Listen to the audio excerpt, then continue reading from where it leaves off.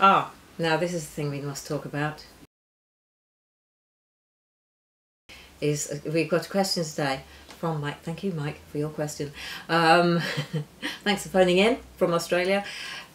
Why do we use these pipettes when apparently all over the forums it says you shouldn't use these pipettes because things evaporate from them or the tops melt, whatever. Well, so what people might observe if they've been watching films is that every time I put the lid back on, I will always, before I put it in, I always empty everything out.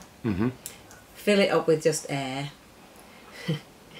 then stick it in, and that means that it is very unlikely then that the liquid will make its way up the tube. Yeah. Capillary action, that's what it's called. Capillary action, Yes. well done. We remembered in time.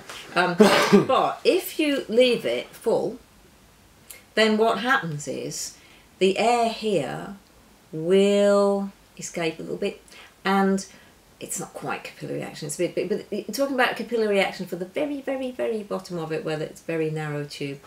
And if the air here evaporates a little bit, because it's a little bit leaky around the top, then this can draw up into the bulb and it can escape. But I'll just do that while we're here, because that's what it's for. But if you empty it,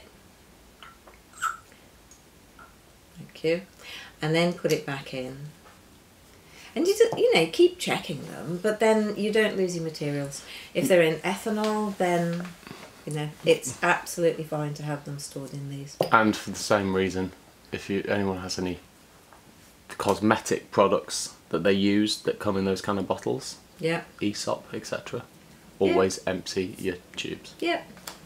Empty your tubes. Let that be a lesson.